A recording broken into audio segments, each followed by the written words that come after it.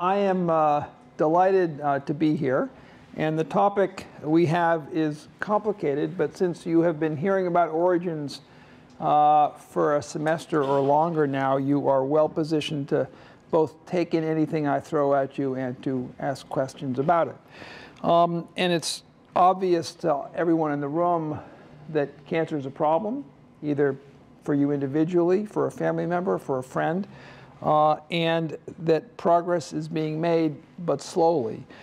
And my task tonight is to explain why in the world cancer has to exist, given the evolution of our species. So the real questions that we're going to attempt to address over the next 2 weeks, not all today, are what are the causes of cancer? I'll try to help you become experts at that. But the basic premise for these lectures is that it really is related to evolutionary processes. So what is it that's cancer? Well, it's the abnormal result of normal cell functions that go haywire in some manner that allows them to exceed the boundaries of normal cells. The origins of these processes really do go back all the way to the single-cell organisms, as we will discuss.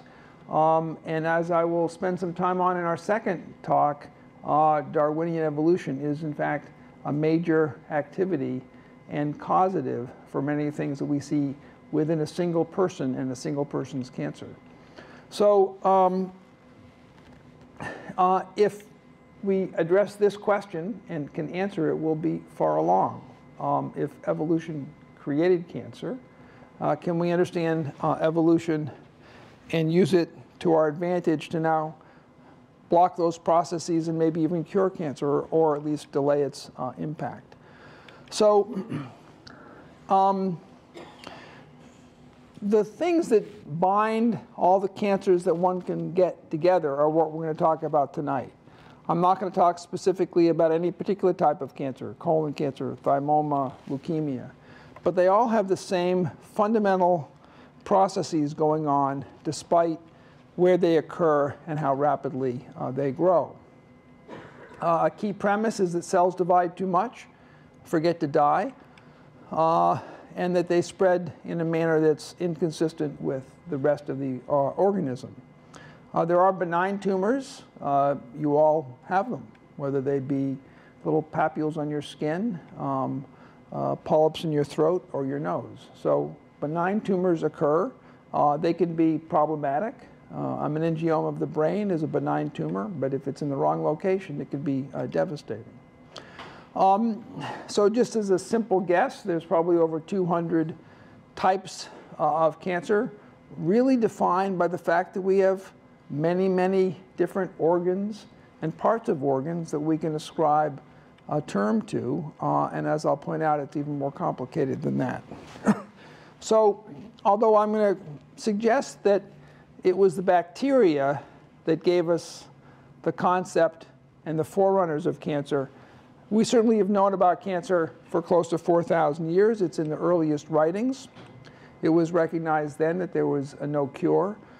I don't think any cancer process has evolved from that short 4,000 years ago, which is not long in evolution. We began to treat cancer by surgery as early as 25 BC, and under the crude capabilities that we had of surgery back in the 17th century, we were removing tumors completely, even without the use of antibiotics. So our understanding and management of cancer has remained fairly stagnant. I had a patient with myeloma I cared for about 15 years, who was a professor of anthropology at Kent State. He brought me in a book that he'd written showing me tons of holes in the bones of Native Americans in southern Ohio that he'd been studying for decades, as an indication that he had uncovered now 3,000, 4,000, 5,000 years ago, indications of the same disease that he was suffering from just a few years back.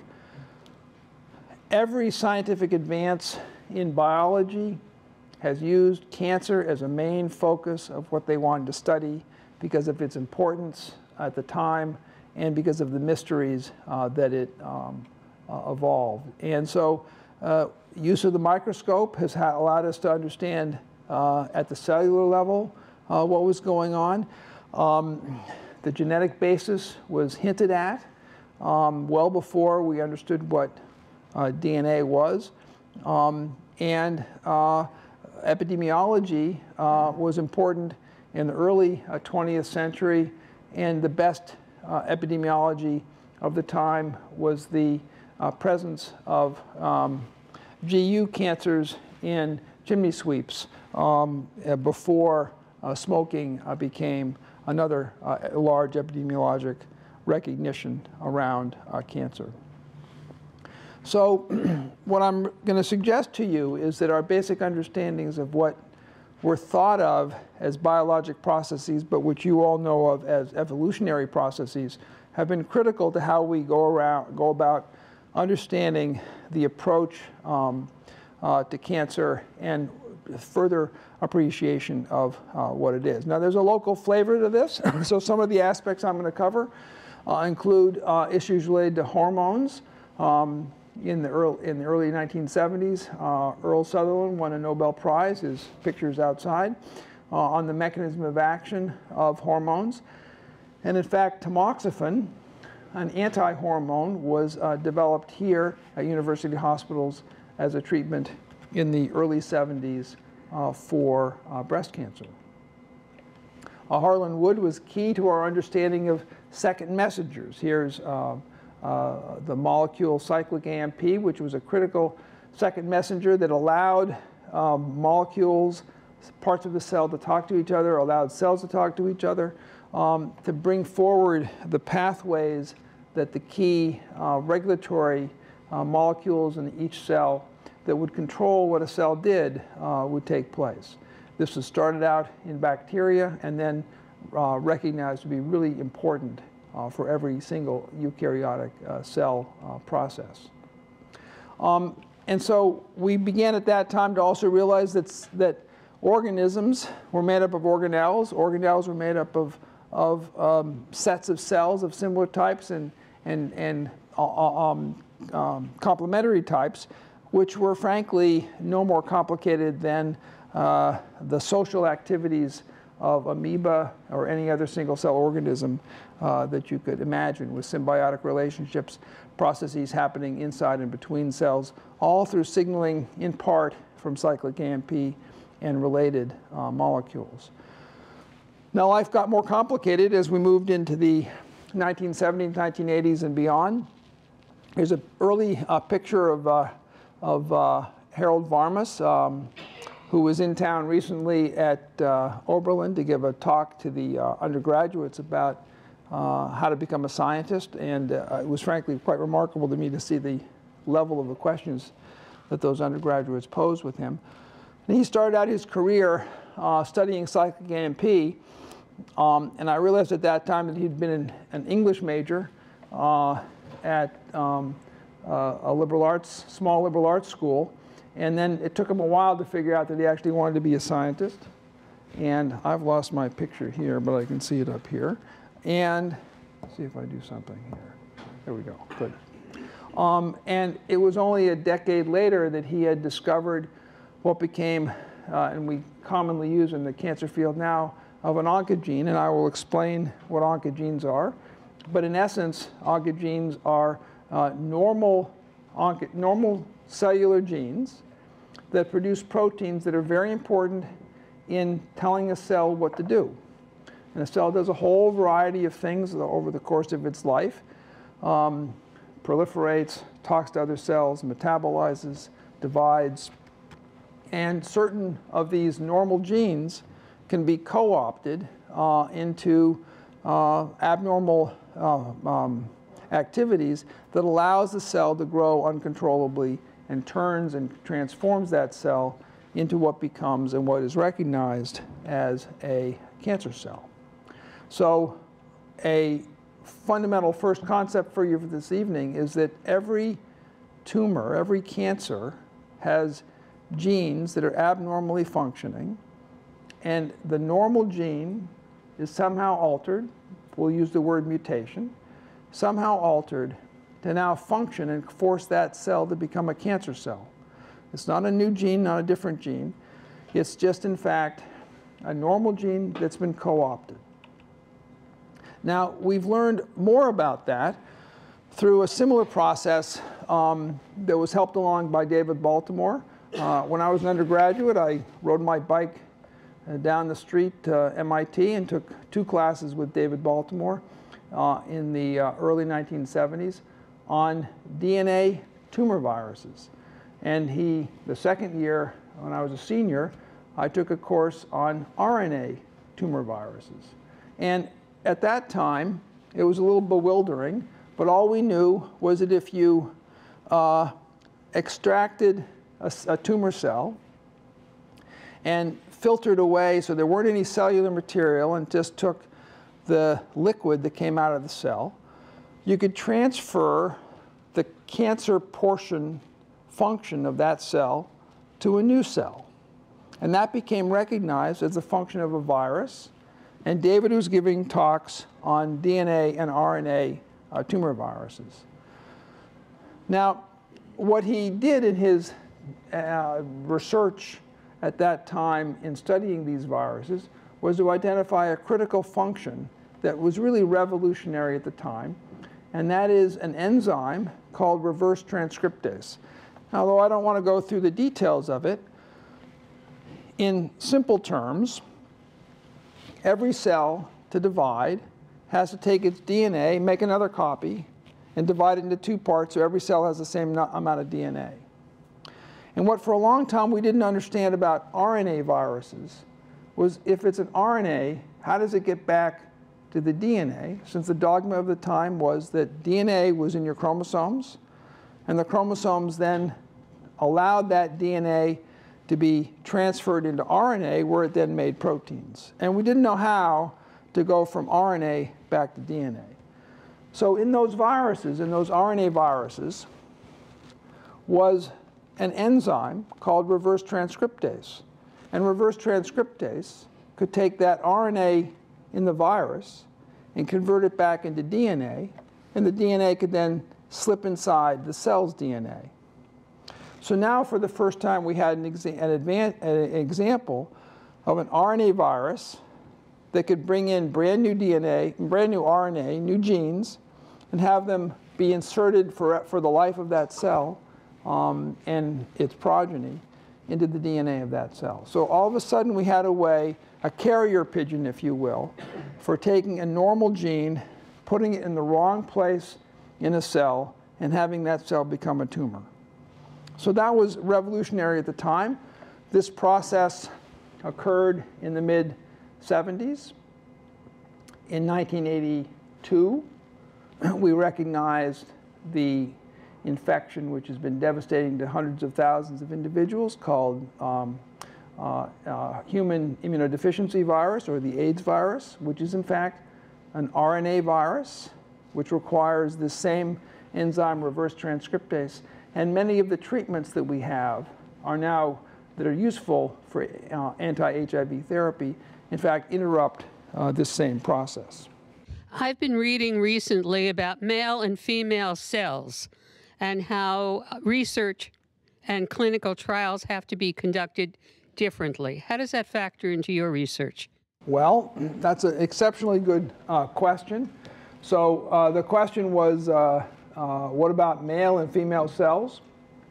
Which, in a simple way, we can imagine being identical except for the XX versus XY chromosome. So in its simplest form, we could ask about the genes that are located on the X twice in a woman and only once in a male, and those on the Y chromosome that are never seen in a woman. It's in fact much more complicated than that, because the sets of genes that are expressed given the homeostatic environment of the male and the female are such that there are thousands of genes differentially expressed in males and females. And so the reason the issue comes up about testing differently drugs and other interventions. It could be any intervention that you had in mind. It could be exercise that are different between males and females is because of the number of genes that are expressed differently, the effects of hormones, etc. So they may be the same species, but they're quite different organisms. In describing the cancer cells, you said that sometimes they forget to die. Does that have any implications for life extension? Can we take a normal cell and let it forget to die? You hate it when somebody asks you a question that's the middle of what you're discovering back in the laboratory. So I use that because, and the next couple of slides will in fact come back to that topic. I really like that term because it wakes people up. You mean cells are supposed to die? What's that about? And at the end of my talk, we're going to come back, and I'm going to want an answer from you so you can think about it when I show my last slide. So, yeah, no sweat. So the best example of that is a condition called chronic lymphocytic leukemia. Chronic lymphocytic leukemia is the growth of a type of lymphocyte, a white cell circulating around your blood, that makes antibodies. And we've all had infections, and we've all had a swollen gland. And that gland is maybe 20 billion lymphocytes, all designed to go after that bacteria with a small set of antibodies directed towards that bacteria. You clear up the bacteria, what are you going to do with all those cells? We all know that gland disappears. What happened? Those cells died. Except for maybe 50 that hung around. And I got to be careful because I'm not an immunologist and Neil Greenspan's in the audience, but let's just pretend I know what I'm talking about. So about 50 of those cells will remain as memory cells. So the next time you get that bacterial infection, you don't get a swollen gland because they're really smart cells and they'll go after that bacteria immediately.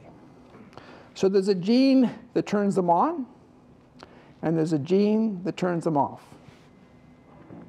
So in CLL, the gene that turns them on is expressed much too greatly, and the gene that turns them off isn't expressed enough. Those cells forget to die.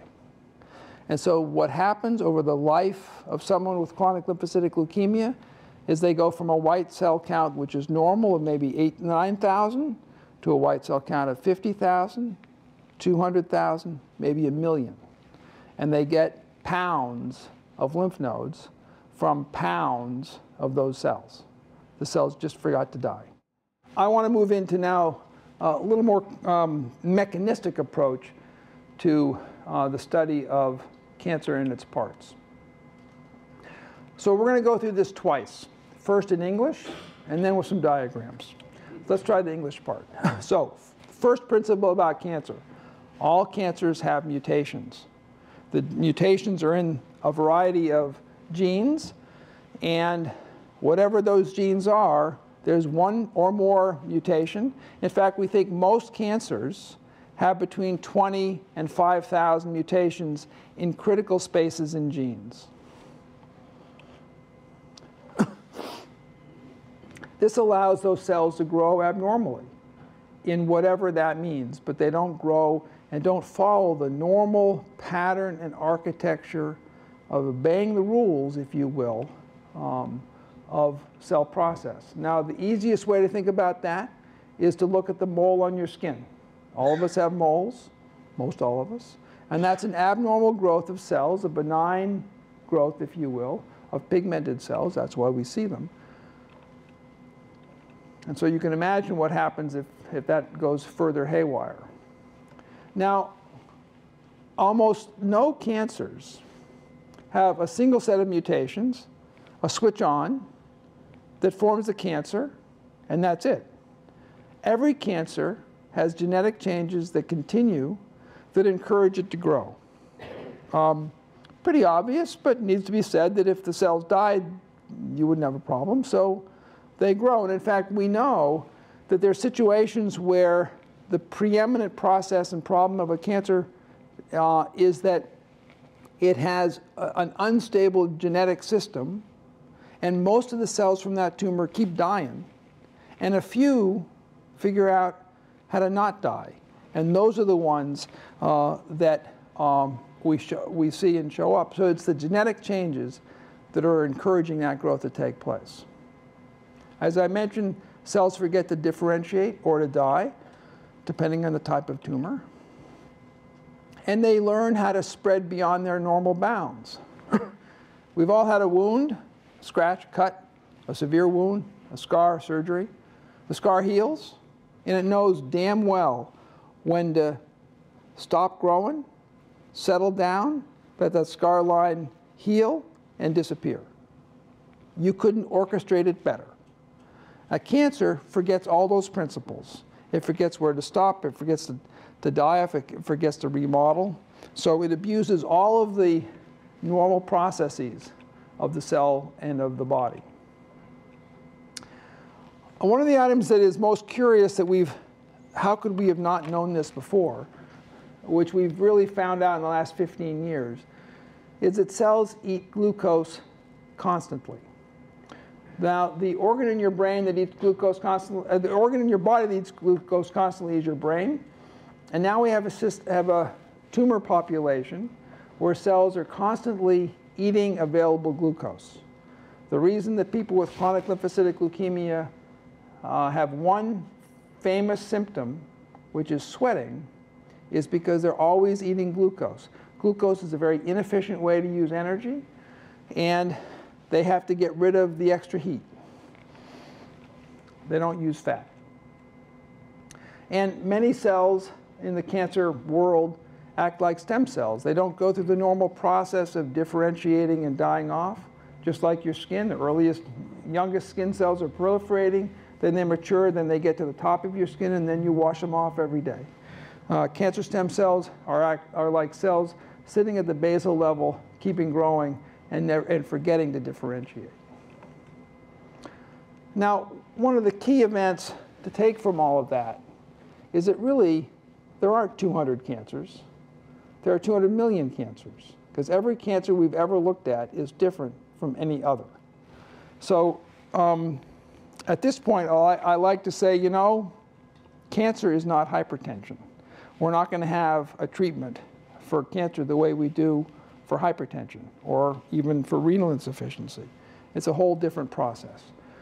So now I'm going to take you briefly through a favorite characterization of this that scientists use called the hallmarks of cancer, published and updated a few years ago, and helps us understand this a little bit more mechanistically. And I'm not going to go into the details of this, but just to give you a sense that there is a unifying theme that tries to capture all the major elements that make up cancer. So first is that cancer cells evade the things that tell cells to stop growing.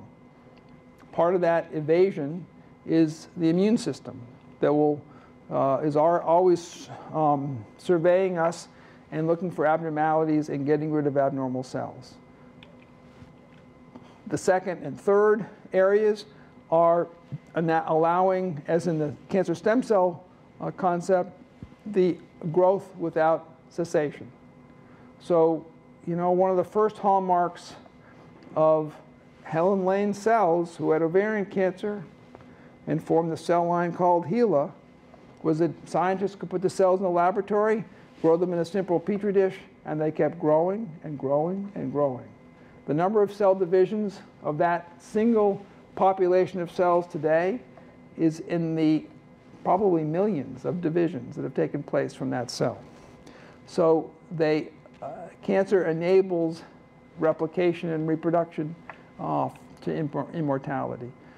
And often tumors either have their own or are promoted by inflammation processes, which is why there is this concept that sites of inflammation give rise to cancer, which is probably mostly wrong. It may very well be just the opposite, that the tumor actually initiated the inflammation and the swelling. As I mentioned, tumors can actively invade and metastasize, and if you think about what those processes are, I talked to a gentleman today who mentioned to me that his tumor had left the colon and gone into the lymph nodes. talked to somebody else who said that it hadn't. So what's that exactly? So you have a tumor that's growing inside the middle of your colon, and the colon has a mucosa, and it has muscle, and it has fibrous tissue, and just like your skin, which you can see and it doesn't act up, those layers are inviolate until a tumor cell comes along and says, forget that, and starts going through all those barrier zones, and then somehow leaves that space and goes into a lymph node, or goes through your blood. So the ability of these cells to stop performing in the regimented way of normalcy is such that it allows for them to spread quite aggressively in a whole variety of different spaces and formats. And they bring in their own blood vessel supply. So they pump out factors that encourage a blood vessel that may be an inch away to migrate and find its way into the tumor to supply blood to that tumor. My own area of research is in genomic instability, which I think is probably the most important and still not well recognized enough. And that is, if you're going to have a tumor with 5,000 mutations, the genetic maintenance system must not be working. So often we think that that's where cancer starts, with the inability to control and observe how these cells are working. And the last two are the deregulated cellular genetics. I think I said it in English. They eat glucose all the time. And we talked about how they proliferate. So from what I've mentioned to you, scientists have taken those simple concepts, or maybe the other way around, evading normal growth control, dying pathways, eating glucose all the time, dividing uncontrollably, spreading where they shouldn't, and have turned this into the 10 major themes that scientists now spend their time on in trying to understand the origins and thus the treatment of cancer. The HeLa cells are immortal, but that's what made them special. I'm not clear. Are you saying that all cancer cells are immortal? No. Uncontrolled growth, yes. And there is, you're absolutely correct, a space between overgrowth and immortality. And I'd have to argue that there is probably every variation on the theme along that path that can get you there. So I think you're correct. We're often in the lab struck by somebody who comes up with a cell line that's called, I'll give you for instance, VACO 470. So that was VACO.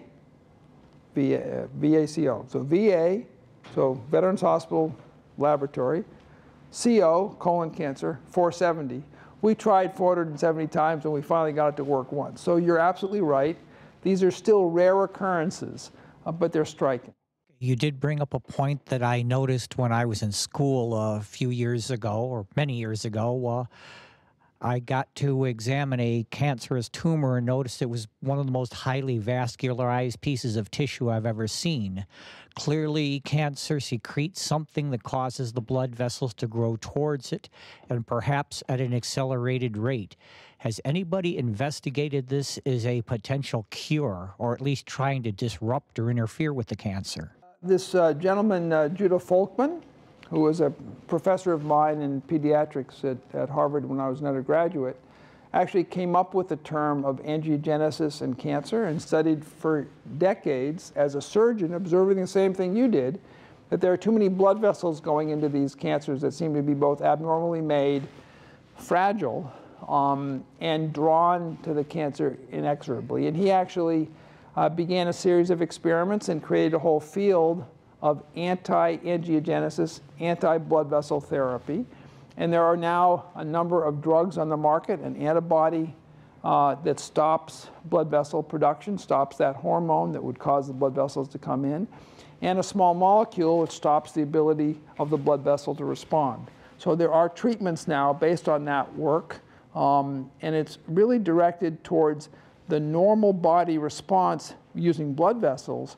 It doesn't treat the cancer at all. It's just really treating the blood vessels. None of those I should be careful. Most of those have not resulted in cures, but in breast cancer, there's a subpopulation, about 30% of women, who can receive that treatment and have striking benefit. In other areas, it's been helpful in colon cancer, but it's not likely to be a cure in large part because it's not touching the genetic abnormality of the tumor. The profuse sweating, if someone has that, is that a symptom, a possible symptom of leukemia? If they're sweating when eating but not otherwise?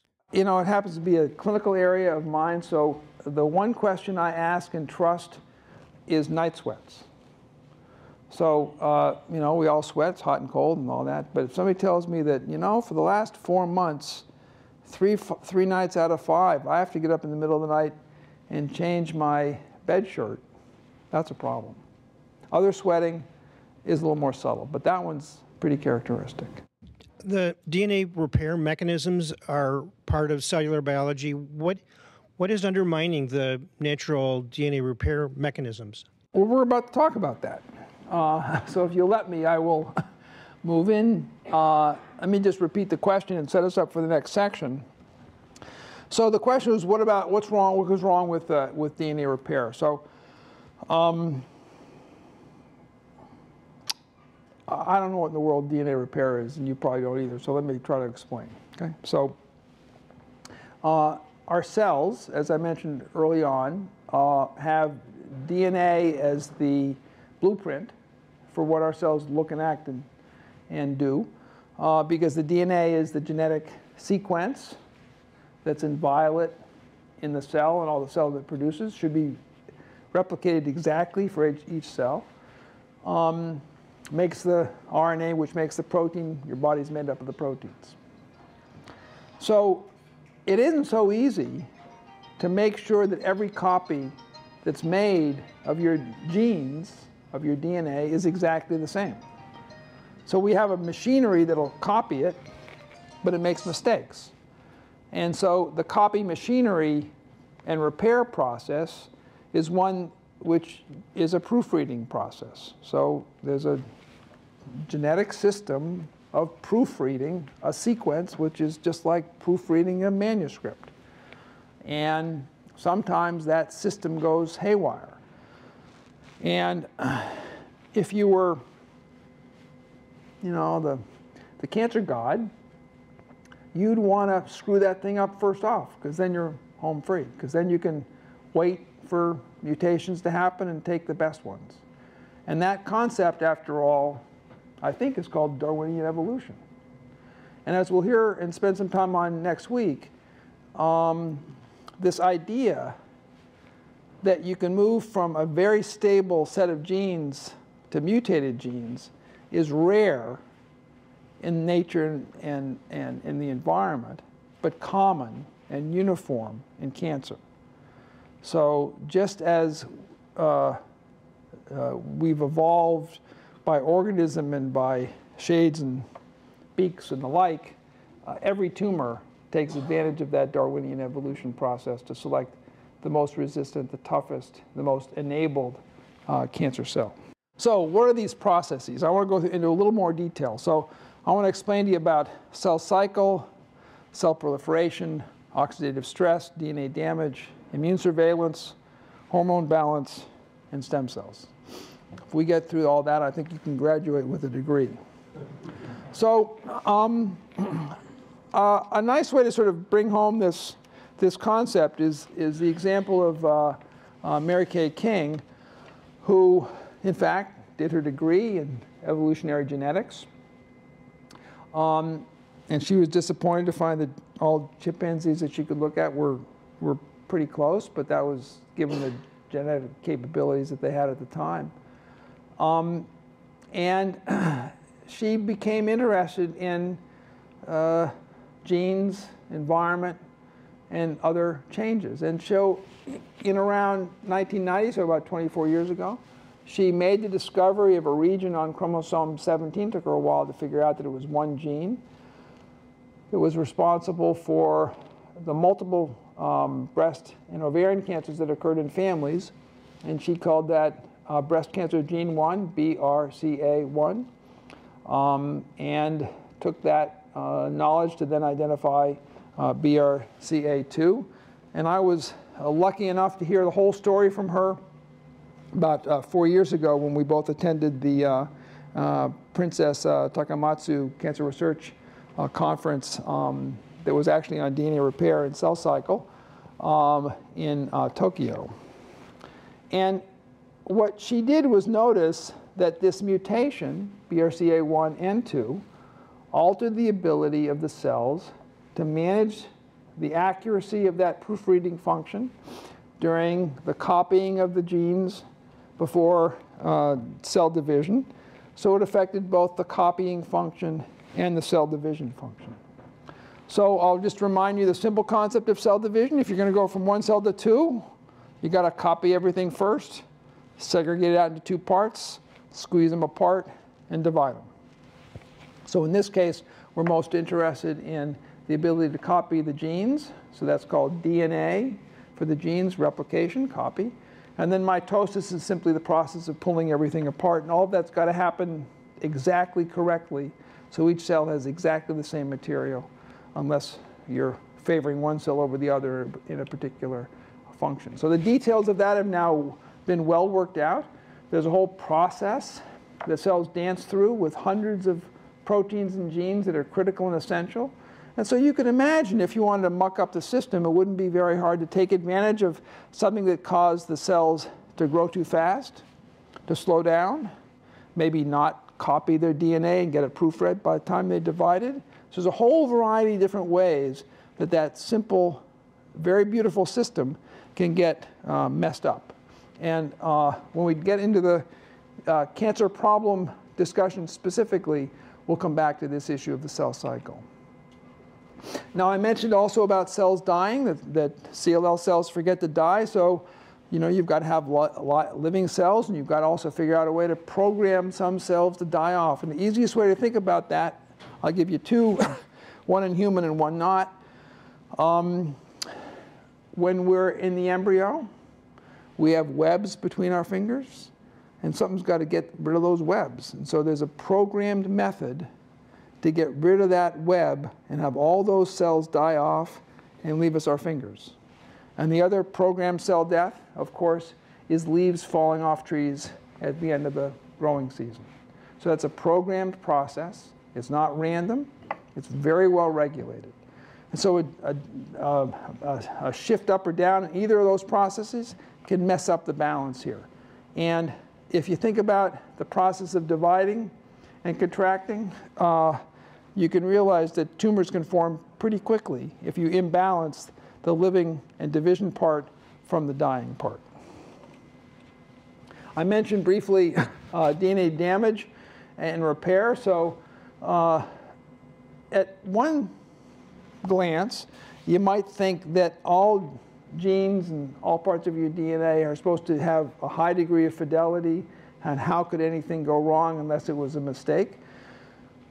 But I'd like to point out to you that mistakes are important. You need to have mistakes in your DNA for a whole variety of reasons. You just want to control them.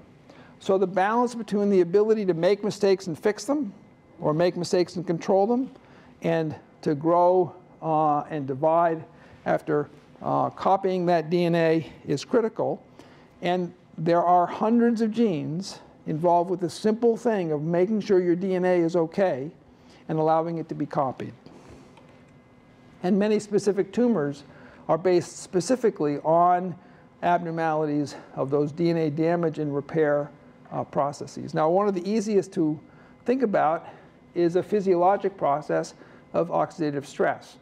So when we metabolize sugar, we make extra oxygen. And those are called reactive oxygen species, and we can receive excess doses of that, if you will, from UV light, radiation, and the like. So our normal enzymatic and metabolic processes can generate reactive oxygen species, as can ultraviolet light. And I recently had an aha moment talking to a pediatric cardiologist who was studying DNA repair due to this process in the heart at birth, reminding us that there's an incredible problem of oxidative stress that happens right at the time of birth, when the oxygen level that the fetus is exposed to, now newborn, goes from something like 7 or 8% or maybe 5% to 21%. And so that sudden burst of oxygen becomes an incredible stress. We all lived through it last time I checked. And the reason is we have incredibly regulated DNA repair processes that not only manage it, but proactively modulate the heart and every other organ in the body of the newborn to get it ready for real oxygen. And so valves open and close, blood pressures change, blood vessel sizes change, muscular cells contract. A whole variety of processes happen quite physiologically due to this process. So as you can see here, oxidative stress is important for every organ in the body. So there are tightly regulated processes in the body to make sure, and in the cells, to make sure that we can both encourage, manage, and respond to these degrees of oxidative stress. Now, I study DNA damage and repair. So one of the consequences of this oxygen burst is oxygen showing up on molecules where it shouldn't be. One of those is the 8th position of guanine in the DNA, giving rise to something which we technically call 8-oxoguanine. It's just oxygen sitting where it shouldn't in the DNA. And so now it's in vogue to look at oxidative damage by studying that particular molecule in people with Alzheimer's disease, in renal failure, a whole variety of things, and see if we can't label oxidative damage as the cause of those disorders. I sort of doubt it, but it is important to be able to get rid of and manage that damage to the DNA. Now, we've had those repair mechanisms all the way back to bacteria. In fact, every single component of the DNA process, repair, proofreading machinery was present in bacteria. And when I was a young assistant professor, I had a devil of the time trying to deal with those bacteria guys who always use the bacteria names and the human gene guys who always use the human gene names, and not being able to figure out what was what. And they were the same proteins. In fact, they have been so incredibly conserved that the differences in the sequence between the bacteria and the human is often in the 10s to 20s of bases in a 1,000 base pair gene or a 20,000 base pair gene. So they're incredibly heavily conserved. So these are important, and yet they're the cause of cancer. See if I can. Am I frozen out here? See if I can do this. There we go. One other area in which DNA repair is critical is your immune system. So this shows a very simplified way in which you make those antibodies I was talking about a few minutes earlier. So the genome decided that it couldn't have a gene for every one of those 5 million antibody proteins that you wanted to make to protect you against 5 million bacteria. So they said, no problem. We'll just invent this cut and paste and match system called VDJ rejoining. And I don't really understand it, but Neil could probably explain it to us. But it's a process in which 3 distinct small regions of the DNA have repetitive pieces in them that aren't exactly quite matched. And if you mix and match them together, you can come up with about 5 million different combinations. So how do you go from that sequence in the DNA to the antibody?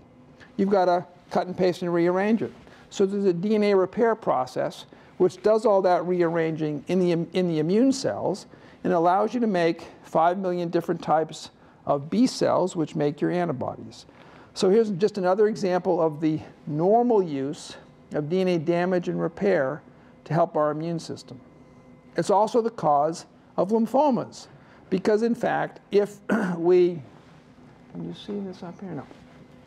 If we make a mistake in that rearrangement system, we can actually take that heavy chain portion, the red on the upper left, and link it to another gene entirely far away that allows that to be overexpressed and to start growing or to be expressed in the cell, allowing the cells to be growing as if it was a lymphocyte that was reacting to something that it shouldn't be reacting to. So this can in fact be a cause of lymphomas. This rearrangement is a very delicate time in the life of a normal lymphocyte. And likewise, hormones, which we all know we have, which are critical to every function of the body. And if you think about it, it's the way the body communicates across organelles. And it's the way the brain talks to the gut, the way the gut might talk to bones. So you need hormones to go across large distances. And yet we know that they can be messed up and intervene in the growth signaling of cells. And so here's just an example of how the normal function of estrogen and progesterone, if improperly expressed on tumor cells, allows those cells to grow unavoidably, and how that can be blocked with tamoxifen, which I mentioned as an anti-estrogen that will bind to that site and prevent the estrogen from getting in. So the final concept for the evening is about cancer stem cells. And we're actually having a conference downtown in August, I think on the 19th to the 21st, an international conference that we're sponsoring to bring experts together to talk about this new area of research in cancer called cancer stem cells. So the easiest way to think about stem cells is the blood system. It turns out we have about 50,000 stem cells in our bone marrow that lasts us for 90 years.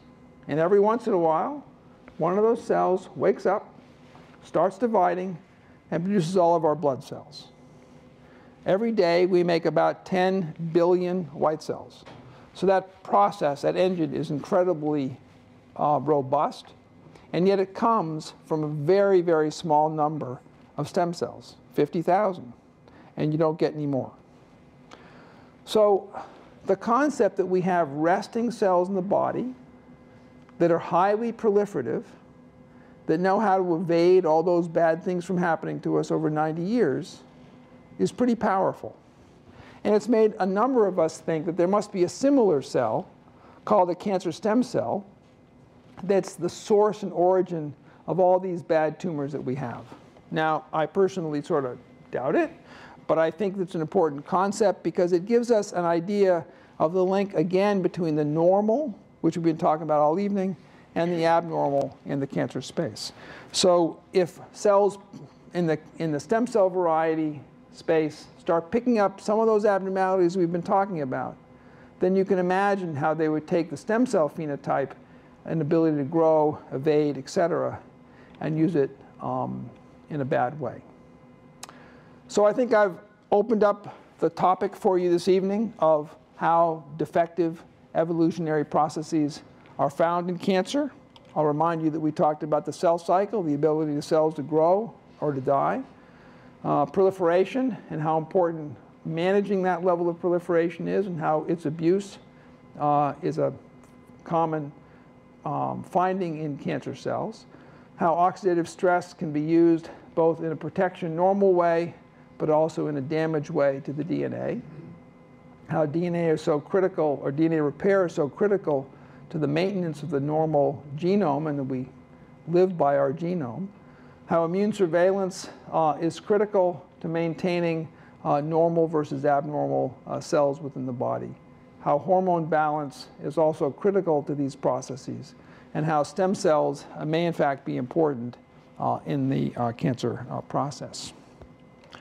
So I'm going to leave you a few things to think about, and if you don't ask enough questions, you may actually have to answer these either now or later. But I have a couple of things for you to think about, and in fact it relates to the question I was asked earlier this evening. How many cell divisions would it take to produce the number of cells in a 60-pound person? We've got some mathematicians in the audience, and I bet somebody can help us answer that question. I am curious about your thoughts about whether cancer is a common event or a rare event, whether it's inherited, which I haven't really focused on this evening. And why is it, if we've done so well with hypertension, cardiac disease, maybe even diabetes, why has the risk of dying from cancer declined only by 20% over the last 20 years? We've spent a hell of a lot of money trying to understand cancer, and we just haven't gotten very far. So with that, I'd like to stop and take further questions. Thank you.